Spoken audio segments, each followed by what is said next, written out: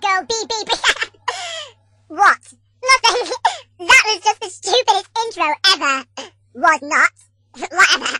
You gonna start the show now? Yes. Today's show is about little Miss Olesya Rulin, who played Kelsey in the High School Musical movies. Are you sure that's how you say her name? I dunno. It's not like she's gonna be watching this video though, is it?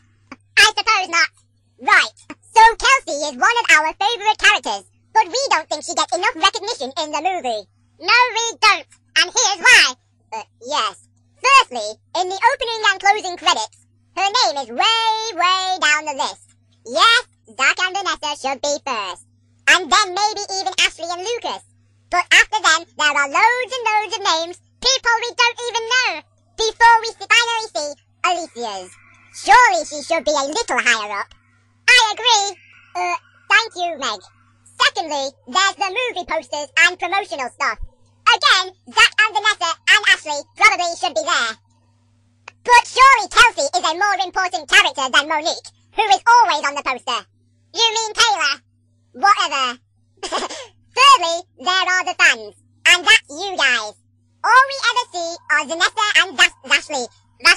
Yeah, videos. Lucas and Corbin. What? Lucas and Corbin are together? No, idiot. I meant Lucas videos and Corbin videos. Separate things. Oh, right.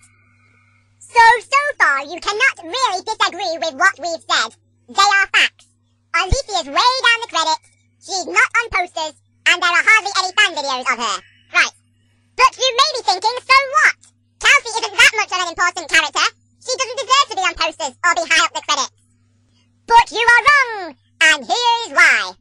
The first movie is called High School Musical, is it not? Who wrote the musical at the high school? Kelsey! No Kelsey, no musical. No musical, no movie. Simple. Secondly, Kelsey wrote all the best songs. Every Day, Breaking Free, both versions of You Are the Music in Me, What I've Been Looking For, and probably got to the top too, seeing as it was in the musical she wrote.